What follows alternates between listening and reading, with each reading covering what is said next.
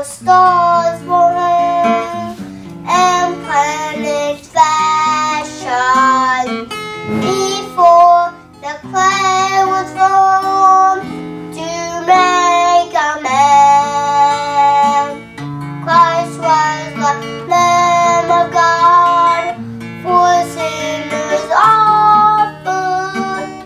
This was redemption born and only plan.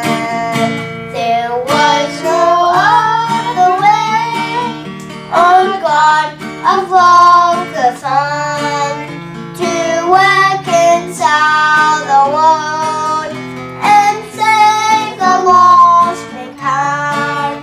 It took the death of His own Son upon the tree. There was no other way but Calvary. The wealth of all the world could not redeem us, nor could our feeble works, so great the price. Our only hope is in the blood of Jesus, the blood He shed for us in sacrifice. There was no other way on God of love could find to reconcile the world and save the lost mankind. It took the death of His own Son upon a tree. There was no other way but Calvary. It took the death of His own Son upon a tree. There was no other way but Calvary.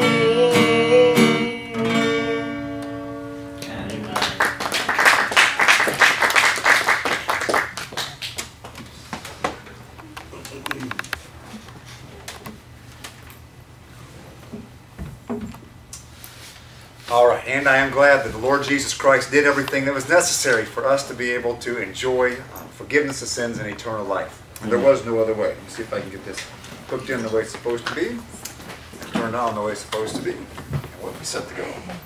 All right. For all of you parents out there, you know that that's a very scary moment when your kids are standing up in front of people with microphones, and there's not much you can do to change whatever happens between the time they speak and it goes out and listens to everybody. So, hey, it is good to see you back tonight. Glad that you're here. Thanks so much for coming, and I'm looking forward to a good service here tonight. Let's take our Bibles and turn with me, please, to the book of John, the Gospel of John, and we're going to look at one of the most familiar verses in all of the Bible, John in chapter number 3, and then we're going to look at several verses surrounding John 3 and verse number 16, but we'll key in tonight on verse number 16 from the book of John, chapter number 3. And once you found it, then you can look up here, and then I'll take a moment and just ask the Lord to help us here tonight, and we'll look together at this passage. Hey, again, thanks for coming tonight. I hope you'll come to every service you can this week. Tomorrow night, 7 o'clock. Tuesday night, 7 o'clock. Wednesday night, 7 o'clock. Thursday night at Miami Beach, 7 o'clock. And Friday night, same thing. Miami Beach, 7 o'clock. And hey, if your prayer life needs help, then take Pastor up on his offer to ride with him to Miami Beach. I'm telling you, it will help your prayer life. No, I'm just kidding. You're a very safe driver most of the time. And I'm sure it'll be great. Let's take a moment and let's talk to the Lord. I'm going to ask God to help me because there's nothing that I can do to convince anyone of anything, but I need God's help tonight. So let me ask God to help me speak, and you ask God to help you listen. All right? Father, I love you, and I'm so grateful to you just for the opportunity to be able to gather together. And Father, I really am grateful for this group that's come together tonight. And I pray, Father, in the name of Jesus, that you would please help me to say exactly what you want me to say.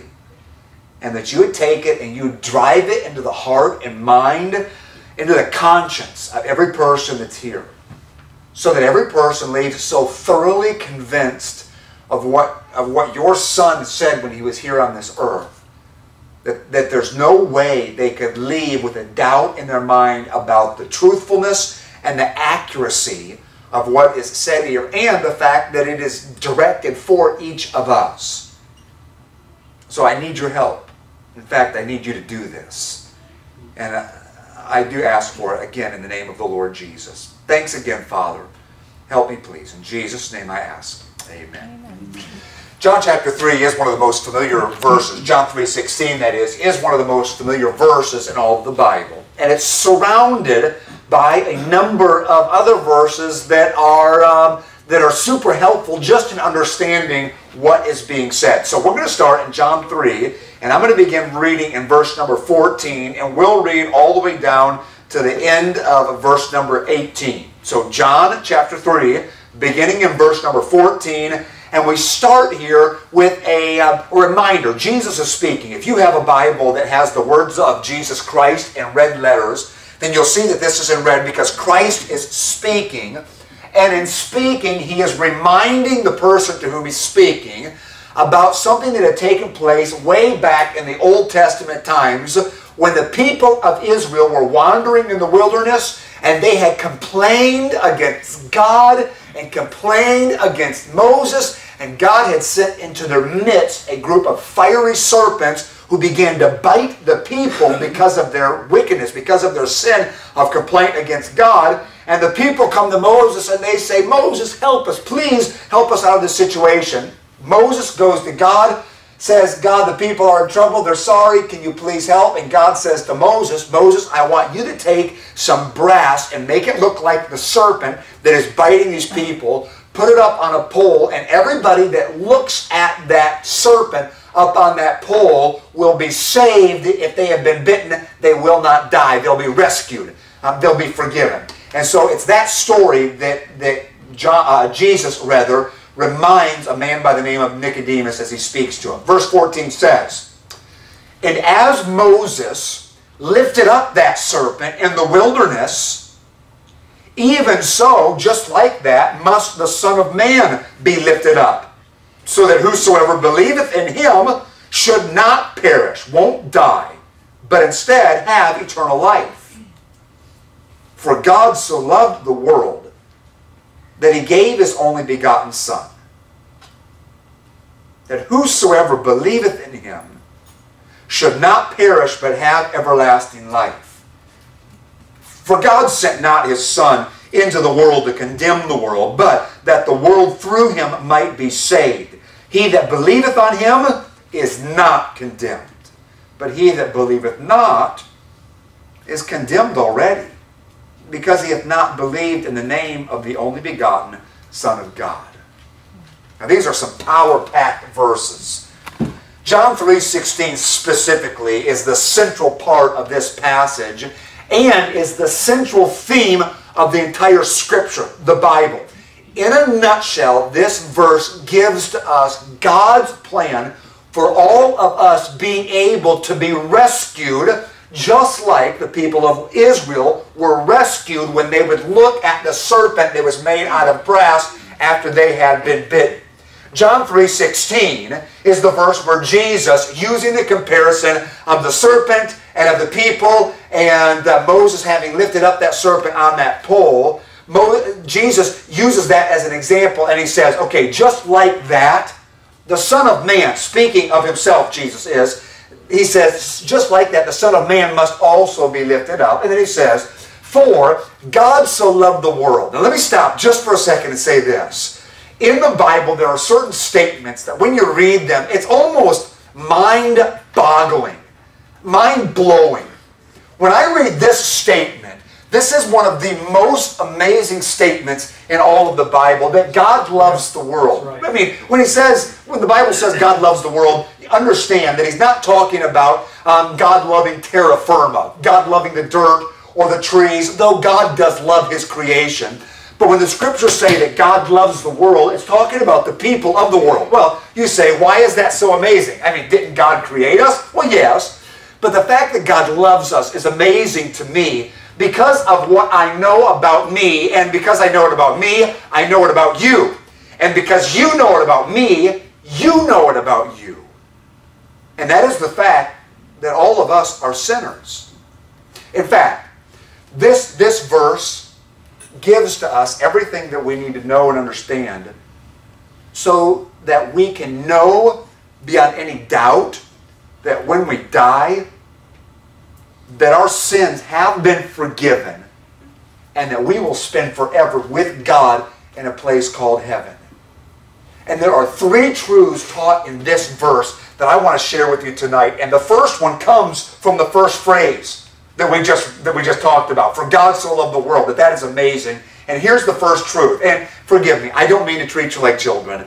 But repetition is the key to learning. So I'm going to give to you the truth that we're going to learn. And then I'm going to invite you to say it back to me. And that's just so that this time is valuable, where you learn what it is that God has for us to learn tonight. The first truth is this. First truth is, I am a sinner and I need help. Let me give it again. First truth is, I am a sinner and I need help. I'll give it one more time because some of you are looking a little bit dazed. One more time. Truth number one is, I am a sinner, I need help. Let's try it together. Here we go. Ready? Truth number one, I am a sinner and I need help. Okay, so the Bible says, for God so loved the world, which is amazing to me because I know about me what you know about you, and that is that you and I are sinners. Sin is anything that we think or say or do that doesn't please God.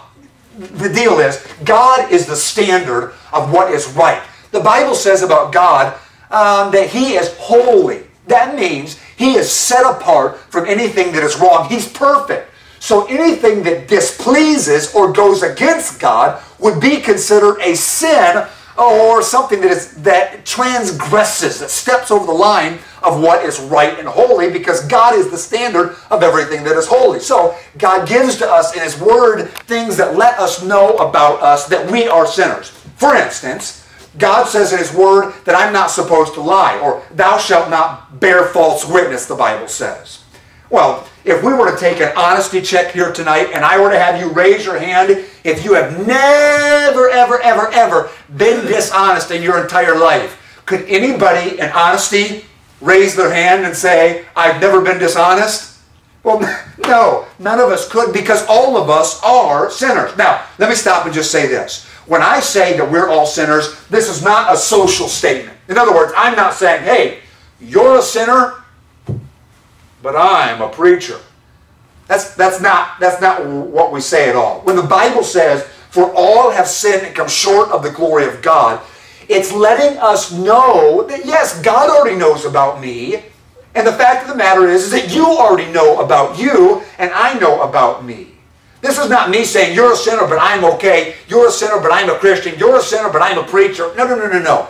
We're all in the same condition. Now, let me stop real quickly and say that when I say we're all in the same condition, that's not a place where you're supposed to go, oh, all right, hey, as long as we're all in the same boat, then it's okay, because certainly everything will be fine if we're all in the same boat. Have you ever said something in a group, and when you said it, I mean, as soon as it came out of your mouth, you were thinking to yourself, I wish I could take that back again. Have you ever said something, and then as soon as you said it, you thought, oh, why did I say that? How many of you have ever said something that afterwards you wished you could take back somehow? All right. I have on a number of occasions said things that as soon as I said it, I thought, I wish there were somewhere near here a small hole I could crawl into and then pull it in on myself so that no one could find me again. And then afterwards, after you make the statement and you go, oh, that was the wrong thing to say right now. So maybe somebody comes up to you a little bit later and says, hey, look, I've done the same thing. I have said things like that before. And you go, oh, well, it doesn't take away all the pain of it, but at least other people have done the same thing. Sometimes we get relief from our guilt for what we said because other people have done the same thing. Okay, when the Bible says, for all have sinned, it's not like we're supposed to go, oh, all right, well, at least we're all in the same boat. This is just a broad statement where God says, look, I know you. I know that you're imperfect. I know that by choice you have done things that I have said not to do. And the problem with that is God, who is holy, cannot, the Bible says, He cannot and will not allow into His heaven, into His presence, anything or anyone that has sinned. He's perfect. He couldn't allow, it's not as if God can hold His eyes or hold His nose and say, all right, you've done a little bit of bad stuff, but not as bad as other people, so I'll let you in. No. That would make the best person on earth the standard for what gets to go to heaven. But the standard for getting to go to heaven is not who is the best among us, or who are the better among us, or who are the most religious among us. But the standard for getting to go to heaven is who is like God, who is perfect. And God says to all of us regarding that, not me. I'm a sinner. And because I'm a sinner, and I can't get to God, the Bible says that the wages or the payment for my sin is death. Speaking of separation forever from God and ending up in a place that the Bible calls hell, which is a real place that burns with real fire. So that all those who reject God's way of rescue choose for themselves the way that leads to forever in a burning place called hell. Okay. I'm a sinner. I need help. The fact that God so loved the world is amazing to me because, fact number one, I'm a sinner. I need help. Would you say fact one with me one more time? Fact number one, I'm a sinner and I need help. And that is true. The second truth that I see from John 3:16 is this. Here's the truth. Truth number two is Jesus is God and He can help me. Listen again. Truth two is Jesus is God and He can help me. Let's try it. Here we go. Truth number two. Jesus is God and He can help me. Let's try it once more. Truth number two. Jesus is God and He can help me. I'm going to really work on your memory. Number one, I'm a sinner. I need help. Truth number two, Jesus is God and He can help me. Okay, back to the verse. Look at it. John 3:16. For God so loved the world. That is amazing because I'm a sinner and I need help. Then it says that He gave His only begotten Son. Okay, important words in this phrase. Only begotten Son. Only begotten means a special kind. Different than any other son that has ever been born. Jesus Christ is God's only begotten Son. Why is that significant? Well, of course, we just came through the Christmas season, and you know the real meaning to Christmas, don't you?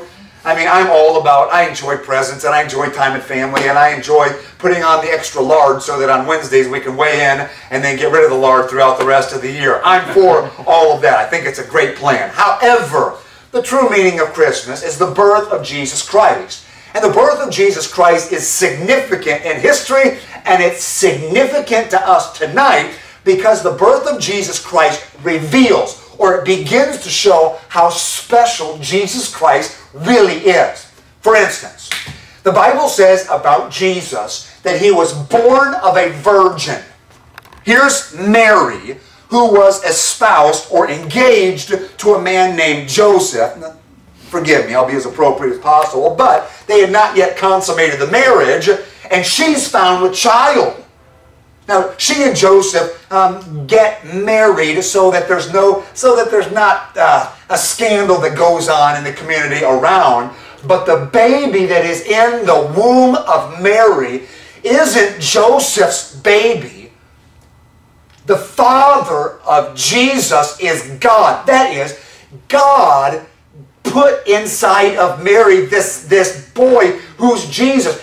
Jesus Christ is the Son of the God. He had flesh, yes. He got tired, yes. He got hungry, yes. But this Jesus is also God. He had existed throughout all of eternity, but He came to earth 2,000 years ago. Now, Jesus Christ did things all throughout His life that helped to give exclamation point to the fact that he is who he claimed to be, the Son of God, God in flesh. Jesus Christ healed people. People who had lame legs. He touched their legs and they were healed. He touched the ears of the deaf and they could hear. Touched the eyes of the blind, they could see. The tongue of the dumb, they could speak. On one occasion, we're told that Jesus came to the tomb of a man who had been dead for 4 days, and he called the man's name, and he says, Lazarus, that's the man's name, Lazarus, come forth. And a man who had been dead for 4 days walked out of the tomb alive again. Okay, doctors can't do that. There's nobody alive that can do that. But Jesus Christ could and did, because Jesus Christ is God. He was special, different. People came and worshiped the Lord Jesus Christ. Those who recognized who he was bowed before him and gave him honor, because Jesus Christ is the Son of the God. Now, to me, this is just my mind thinking. I'm thinking to myself, here's Jesus, who heals the blind, the deaf, the dumb, the lame, calls the dead back to life again, takes 5 loaves of bread and 2 fish and breaks it and feeds 5,000 men plus women and children.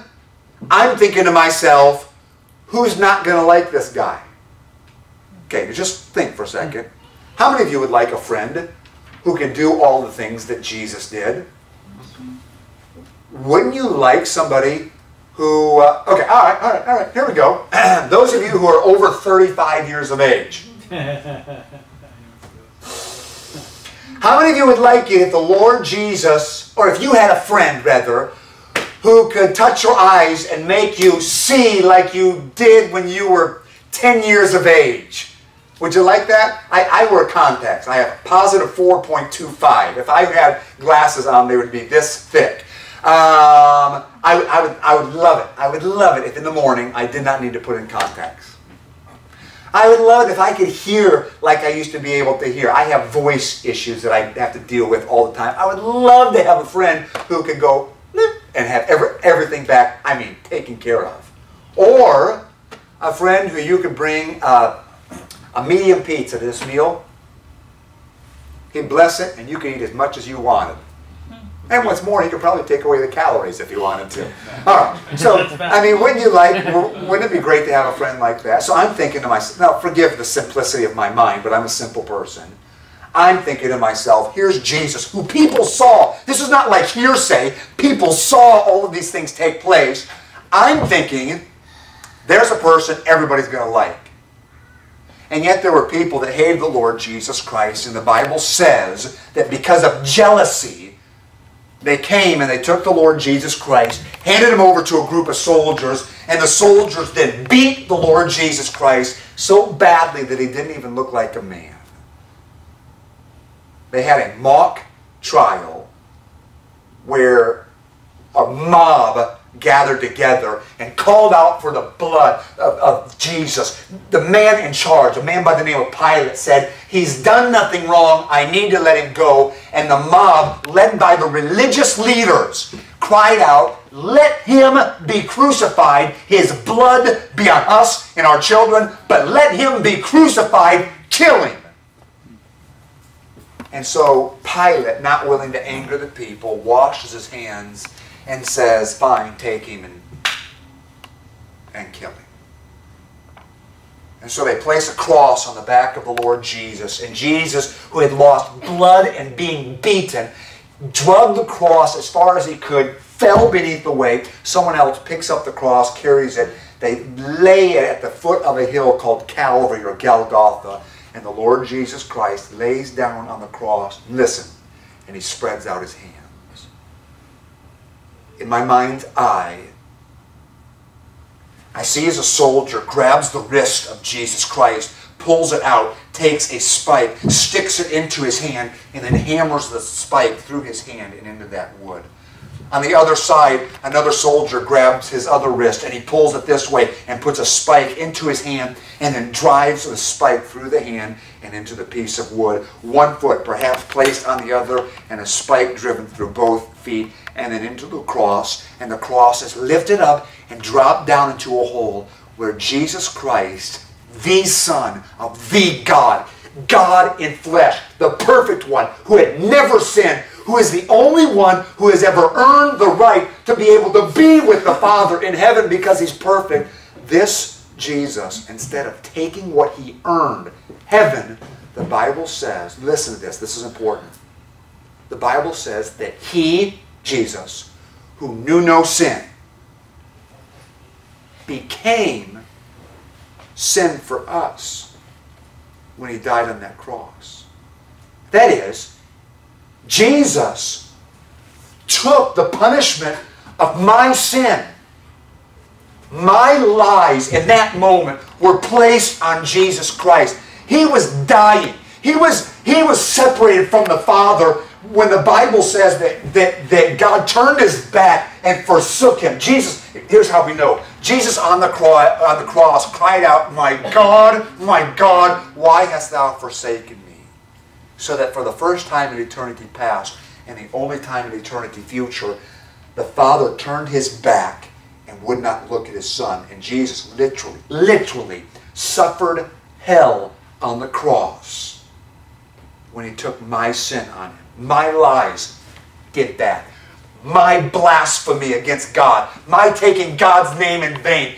That's what Christ was paying for. My disobedience and disregard for my parents and authority and the things that God has set up for my good. All of my sin and breaking God's law was put on Jesus Christ when he died on the cross. And the Bible says that Jesus' death on the cross was a big word, here we go, a substitutionary death, meaning that he was my substitute. He stood in my place.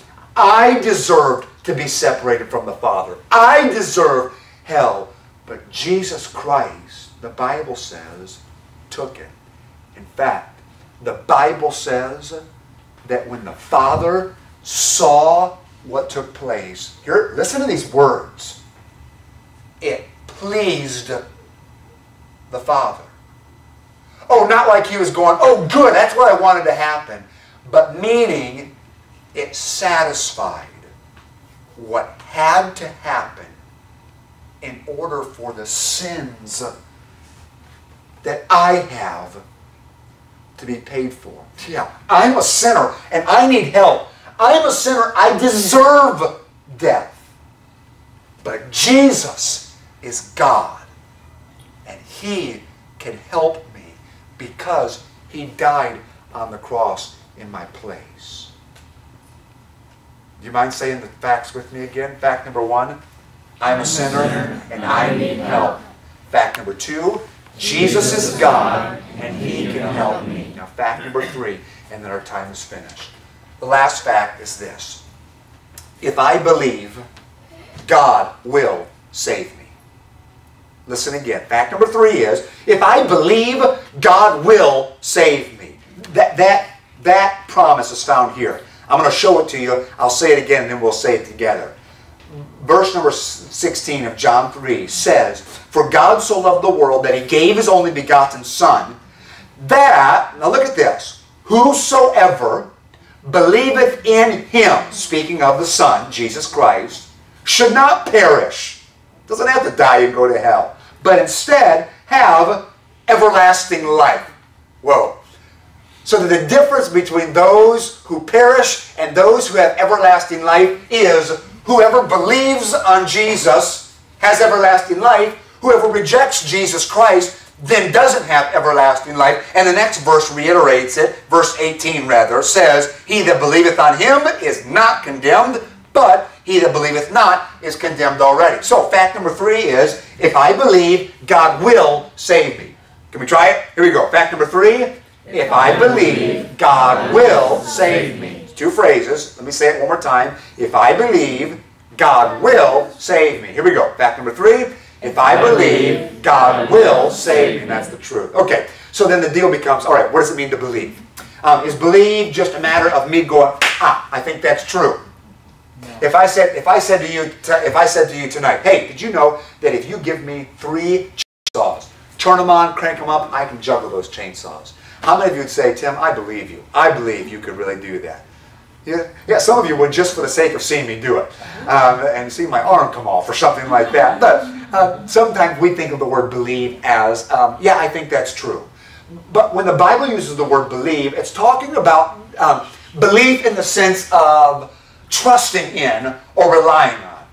Let me give you an illustration that I may have used here before, but it's one of my favorites just to show what it means to believe. Now, this is a made-up story.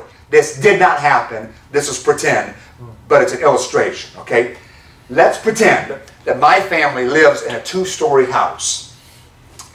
And Seth's bedroom is upstairs in this house. So are the other boys, but they're younger, 5 and 2. So they still sleep downstairs near Brittany and I, so we can get to them if we need to. But Seth, he's 10, he sleeps upstairs.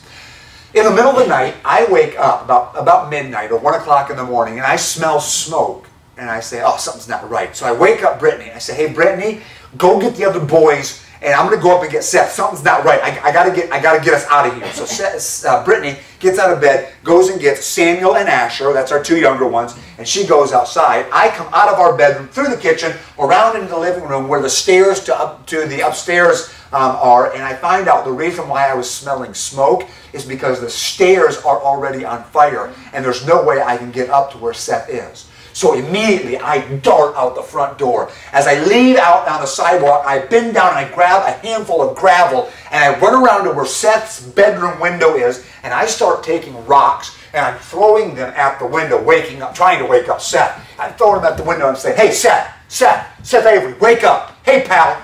Hey, Seth, you gotta wake up. Seth Avery, wake up right now, pal. Wake up. And I'm yelling at Seth in the middle of the night. Well, a groggy Seth walks over to the window and he looks down and he sees me. So he reaches up and he unlocks the window and he pulls open the window. Well, when he pulls open the window, the air comes in and pulls the fire that was outside his door, under his door, and lights his room on fire.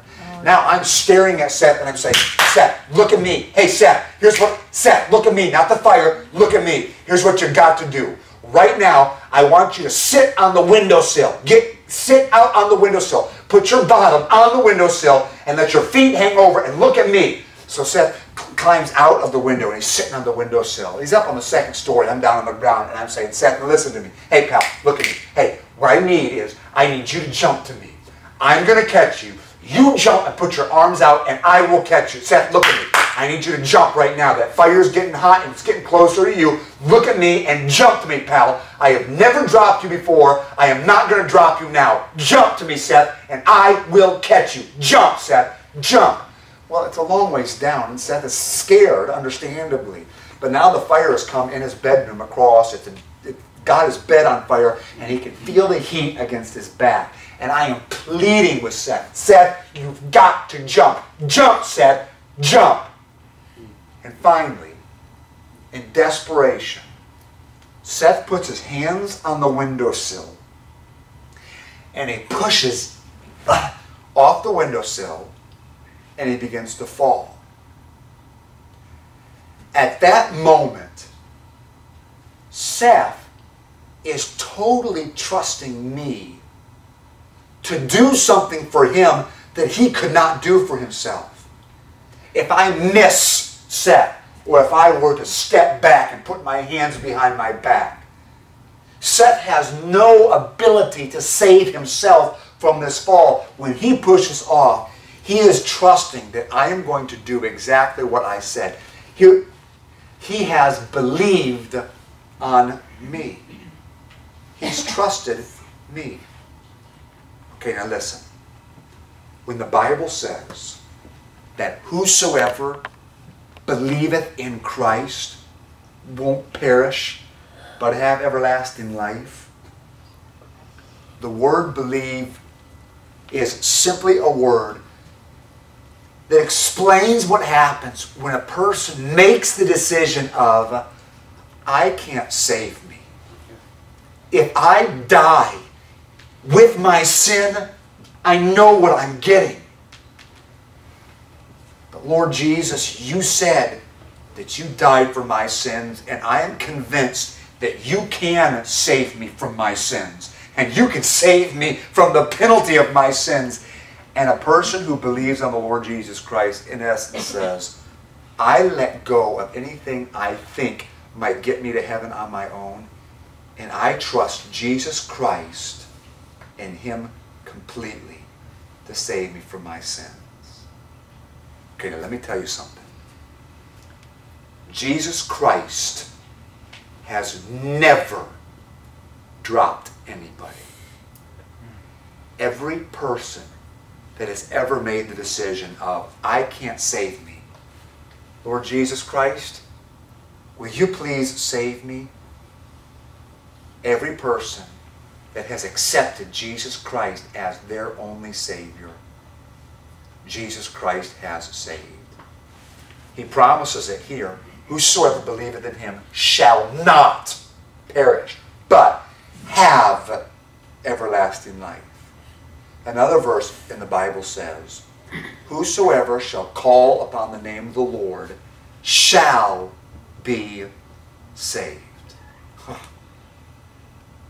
Well, somebody says, Tim, are you sure it works? I am. Two specific reasons I'll share. Number one, because Jesus Christ saved me from my sins. He said He would. He did. The second reason is, after Jesus Christ died on the cross, for 3 days He was in a tomb. And on that third day, on a Sunday morning, Jesus Christ rose again from the dead. And He was seen of over 500 people, so that there is no doubt but that it happened. And when Jesus Christ came back to life, it was His saying, in essence, look, I am who I claim to be. And what I have done on the cross is enough. Because it stands to reason that if Jesus Christ is strong enough to save Himself from death, then He's strong enough to save you from your sin, which brings death. So the question becomes, hey, have you ever made the decision to accept Jesus Christ and Jesus Christ alone? Have you ever come to the place where you said, nothing that I can do can get me to heaven? Lord Jesus, I receive You as my Savior. When I was a young boy, I made the decision to accept Jesus Christ. Well, you say, how much of a sinner can a young boy be? Well, that means you don't have children.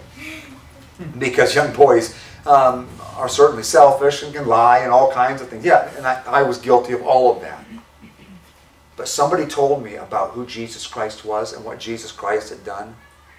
And I made the decision. I can't save me. I know I can't. But Lord Jesus, You said that You would.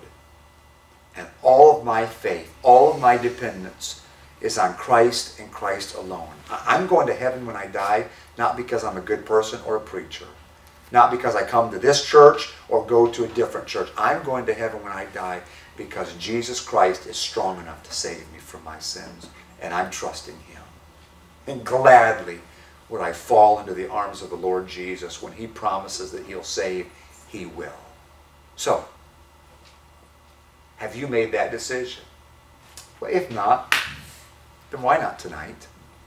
If you're convinced that fact number one, you're a sinner and you need help, and you believe that Jesus is God and He can help you, then why not tonight say, I put my trust in Christ, and then you can know that you have eternal life.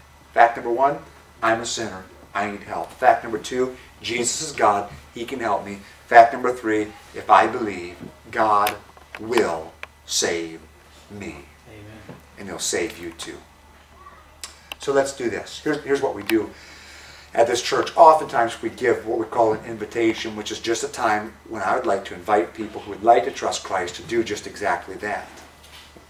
The fact of the matter is that right where you sit, you can ask the Lord Jesus Christ to save you. You can trust Him. Now, if you have questions about some things, or something doesn't make sense to you, that's the reason why we are here. That's the reason why Pastor Price is here. Look, honestly, if you have questions or even arguments, as long as they're not arguments just for the sake of arguing, then it's absolutely fine for you to come and question or come and talk to. Honestly, we would love, all we're going to do is take the Bible and say, here's what God says. It's not me, it's what God says. And so it would be our privilege to be able to sit down and answer questions. But please, just consider who God is and who you are. Who Christ is and what He did. And consider the significance of accepting or rejecting Jesus Christ. Well, somebody might say, I don't want to accept Him, but I don't reject Him either. It doesn't work that way. By not accepting, you understand, you do reject, at least for now. And I would sure hate for anybody to leave that way. God doesn't want you to. So, if you'd like to trust Christ, you can tonight, and I hope that you will. Let's ask God to help us to understand, and then I'm going to invite anybody who has questions or anybody that would like to trust Christ to meet with Pastor and let him get you connected with somebody who can answer questions and help you with it. Or if you're convinced of all these things and in your seat you'd like to just say, Lord Jesus, I can't save me. Will you please save me? And put your trust in Him, then you can do that as well. Let's talk to God. Father, I'm grateful tonight for the promises of your word, and no promise is greater than the promise that whosoever believeth in Christ shall not perish but have everlasting life. Lord Jesus, thank you for making the provision, for being my substitute, for standing in the place of the punishment that I deserve. I'm so grateful to you, Lord Jesus. Thank you for saving me. I do pray for every person that's here to be fully convinced of their need of, Father, of your Son, the Lord Jesus. And if any have questions, answer them. Please turn on the light for them. I pray that you would solidify in their hearts and minds the decision that needs to be made. And then as some come to you right now and accept your Son as a Savior, God, please do what you promised. I know you will. Please save. Please do. Thank you for loving us. Thank you for the Lord Jesus. And thank you for the opportunity to believe on Him. Now, with heads bowed and eyes closed and no one looking around, I wonder if tonight, just a couple of questions. Number one, I wonder who tonight would say, Tim, I'm already convinced, I'm convinced of who Jesus Christ is and what He has done. And right now in my seat, I would like to receive the Lord Jesus Christ as my Savior. I'm convinced of what the Bible says here, of who Christ is, what He did. I'm convinced that I need that. And right now, I'd like to receive the Lord Jesus Christ. And you'd say, Tim, could you please pray with me? Now don't embarrass me, please. But could you please pray with me and help and ask God to help me to understand and to be able to trust Christ? I wonder if there's some that would say by an upraised hand, Tim, that's me. That's where I am. And you'd slip up your hand. Are there any like that you'd like to trust Christ right now? And you're convinced of who Christ is and you'd like to trust Christ? I'll wait just for a moment. Okay, second question. I wonder how many tonight would say, Tim, I'm close to wanting to trust Christ, but there's still some questions I need to get answered. And you'd say, please don't embarrass me, but please, Tim, would you please pray that I will get my questions answered and that I will find the truth. I want the truth. And you'd say, please help me to be able to find the truth. Is there anybody like that? You'd say, I still have questions about this matter. Anyone like that? Just slip up your hand. And again, I won't embarrass you. I promise I won't. I'll just pray for you. Okay. Last question is this. How many would say by an upraised hand, Tim, I know that I have eternal life because I have put my faith in Christ and Christ alone. That is a decision that I have already made. And you'd say by an upraised hand, as a testimony to God's grace in my life, I know that my sins are forgiven because I am trusting in Christ and Christ alone. And you'd say, as a testimony to God's grace, that's something that's already settled in my heart. Is that true for you? You just thought, well, a number of you have. Well, God bless you. Great. Wonderful. Wonderful. Well, then let's do this. Let's take a moment and just talk to the Lord and thank Him for what He has done in providing for us eternal life. And then, after I'm finished, I'm just going to have a stand in a moment. I'm going to have a stand, and Brittany's going to play through a song on the piano with heads bowed and eyes closed. If you would like to be saved, if you'd like to trust Christ, or if you have questions about it, while she is playing in a moment, I want to invite you to come and see either myself or Pastor Price, and let us take you to somewhere that's private where you can get questions answered, and you can trust Christ tonight. And we sure would love to be able to help you with it. Father, in the name of Jesus Christ, please take your truth and drive it into the hearts and minds of those who are here. God, please, you turn on the lights for folks, please. We love you, Lord. We're grateful for what you've provided for us. In the name of Jesus Christ, I ask these things.